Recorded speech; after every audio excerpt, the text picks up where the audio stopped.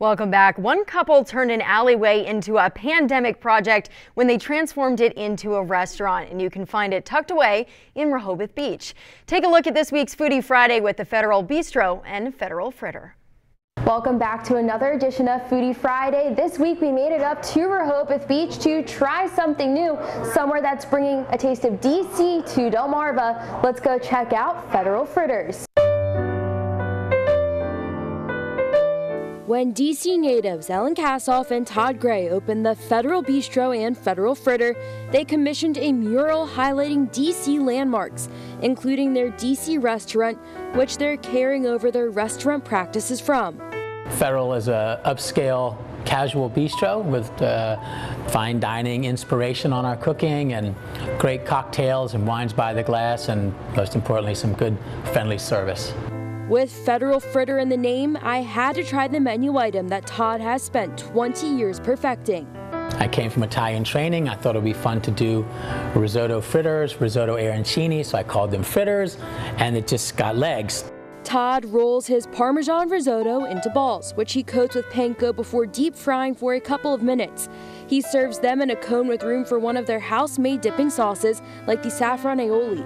You're talking about the arancini, a little smaller than what you would normally expect with the arancini, but this is just all risotto. It's not stuffed. Surprisingly, the fritters are light, which makes them a great appetizer or boardwalk treat. It's just that first crunch from the outside that immediately goes to being creamy. It's delicious. And you get that pop of flavor from the saffron. Amazing, amazing. Next up, a creamy truffle pasta. Prior to filming, Todd prepared egg yolk dough from egg yolks and flour. Together, we hand cranked the dough into fettuccine and tagliolini. Again, you know, really hearty Italian classic egg yolk noodles tossed in a little truffle butter. We put some shaved celery, some glazed salsify. I eat oyster root, sort of unusual vegetable, has a really nice earthiness to it.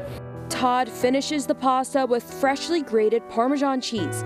He gave me the honor of grating the black truffle onto the pasta, and let me tell you, this is the star of the dish.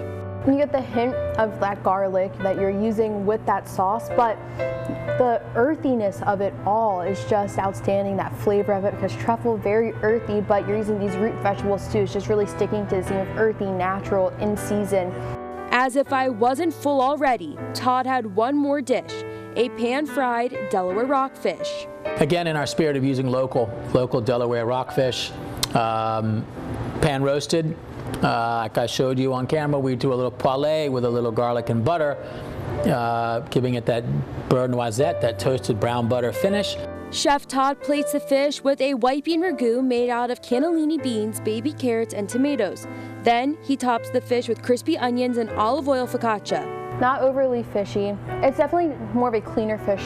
It tastes very good, very clean, but all the flavors just play together. The white beans and the carrots on the bottom, giving that color, but also giving that flavor to this dish. I can't end this foodie without emphasizing how important it is to Todd and Ellen that they source local for their ingredients. Through their efforts, they're keeping the community green in more ways than one. Our food is fresher, and we support local fishermen, local farms.